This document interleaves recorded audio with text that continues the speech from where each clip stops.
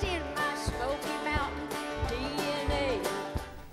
Dolly Parton, as you know, is always full of surprises, and she had a big reveal at today's grand opening of the Dolly Parton Experience at Dollywood. You just heard a bit of a new song from a new album on the way called Dolly Parton and Family, Smoky Mountain DNA. There also will be a matching docuseries coming this fall, but the focus today, of course, was on the new area of the park that focuses on Dolly's journey through her career, from her music to her signature style. The Dolly Parton Experience opens to the public today.